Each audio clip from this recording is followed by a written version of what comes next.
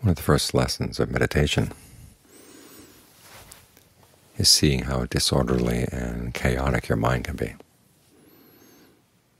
And stream of consciousness novels have nothing on the strange shifts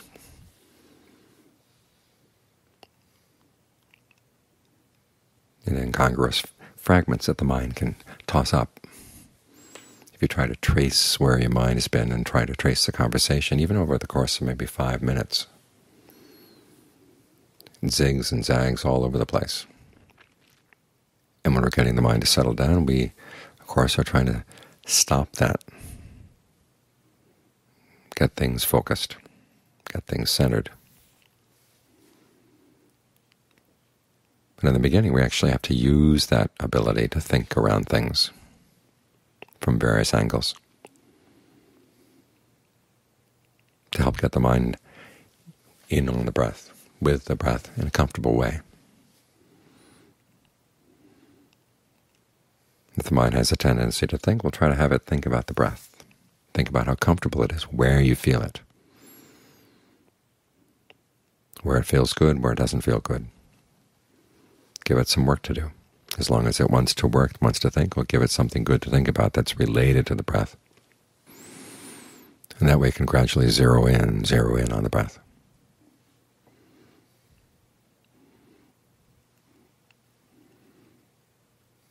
That's one of the uses of this ability to shift contexts that we have. To be in one story and all of a sudden go through a modulation and find yourself in a totally different story, a different world. It's also useful for insight. If we didn't have this ability, if everything in the mind were perfectly consistent, we would be mad. You think about people who try to develop a system that explains all of reality, and you realize the person's crazy, where everything is consistent and everything fits very neatly in its own proper place. Our minds are more like a bag full of bits and pieces. Some of the bits and pieces are large fragments, and others are just tiny little ones. As we move from one state of becoming to another, what makes sense in one state of becoming is not going to make sense in another, and we learn how to use that. For instance, with the contemplation of the body, we tend to think about our body in certain contexts, and there's certain things we think about, and other things that we banish from our thoughts. And so to help develop a sense of dispassion for the body, you put your body in different contexts. Like Ajahn Sing Tong's image of, would you want to swim in a vat full of saliva? He said, no, and yet you're swallowing it every day. What you're willing to swallow, what you're willing to swim in, those are two different things. Or would you be willing to take a bath in a bathtub of blood? No. And yet you've got it in your veins all the time. In other words, step back and put the different parts of the body in a different context. And you begin to see how alien they can be.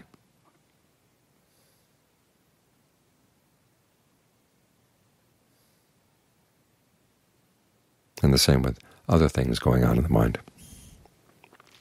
Step out of your normal context. When you've got a story going on about someone doing this to you or doing that to you, try to get out of the story and look at it from another perspective entirely.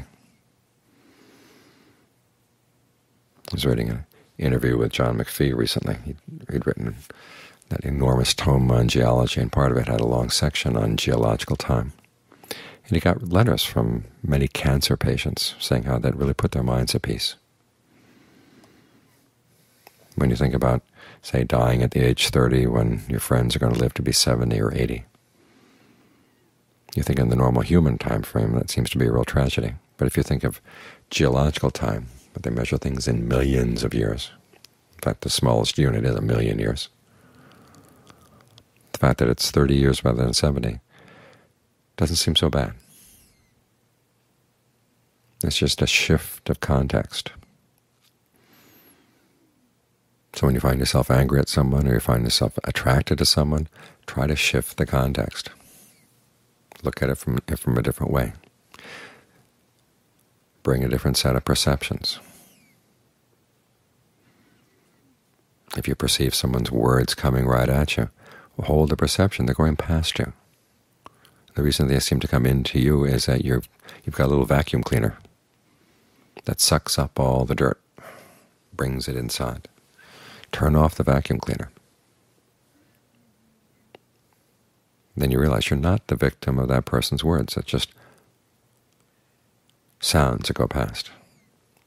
You're actually the victim of your own tendency to bring those words in and then use them to stab yourself again and again, right there at the moment when it's happening, and then again later. This is one of the reasons why the Buddha uses so many analogies, so many vivid analogies. The one of the bandits sawing off your limbs.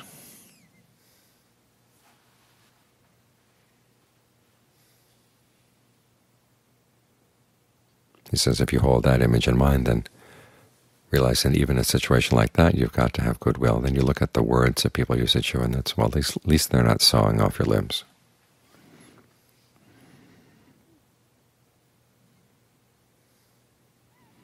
Or the image of the horse that needs to have the whip down to its bone before it's willing to obey. Okay, are you that kind of meditator? Learn how to think about things in terms of these analogies instead of your normal ones, and it gives you a new perspective, and that ability to step out of your thought worlds is what saves you from getting pulled into all the defilements that created those thought worlds to begin with, that picked and chose and decided that this detail you were going to focus on and that other detail you were going to ignore. You have to remember that all of our defilements are based on a partial way of looking at things. They have big blind spots, and so what you've got to do is turn your light on the blind spots. And just remind yourself there must be another way to look at this.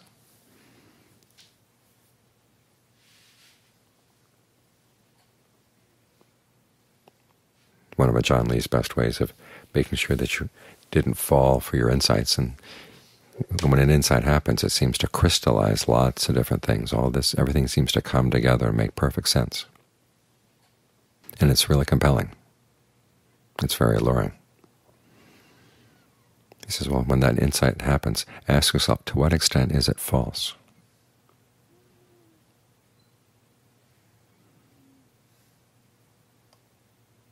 Look for the fragmentary nature of the insight. That helps to pull you out of a lot of things that could otherwise really make you crazy. This is one of the reasons why the Buddha never set out a system.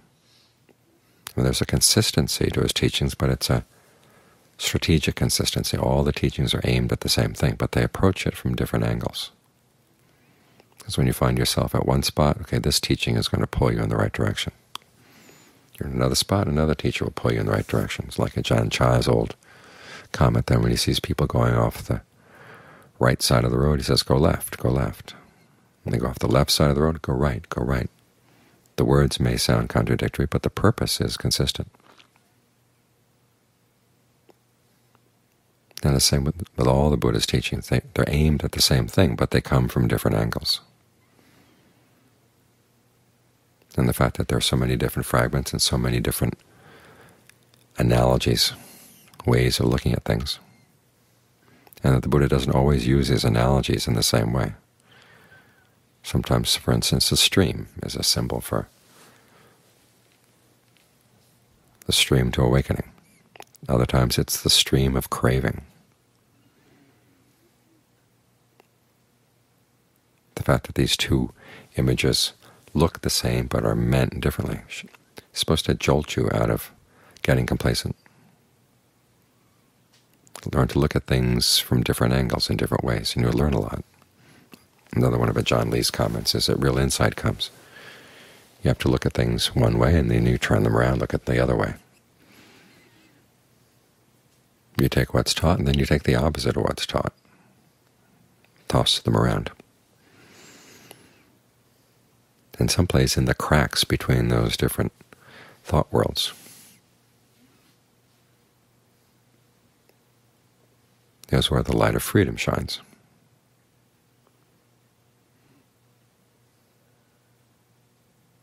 So it's always useful to learn how to question your perceptions. Your perceptions about your body, your perceptions about your relationships with other people.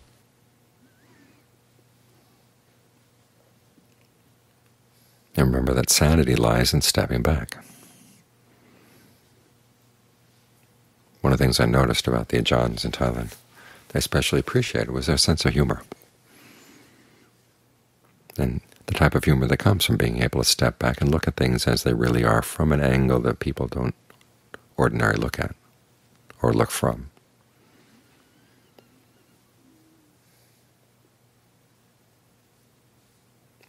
There's that old statement, that an old Greek comment, the gods laugh. And why do the gods laugh at human failings? Because the gods are separate. They step back. They're not totally involved. And the Ajahns laugh too, because they've learned how to step back from their own crazy thoughts, their own defilements.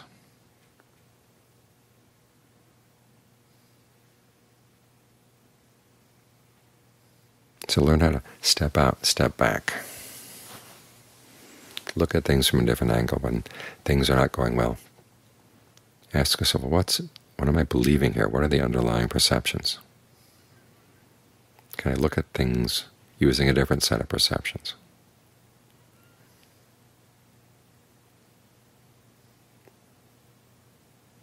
Think of each thought world as a fragment. It's kind of like a hologram. There's always one spot in the hologram where the image cannot be reproduced. Look for that spot so you can step out.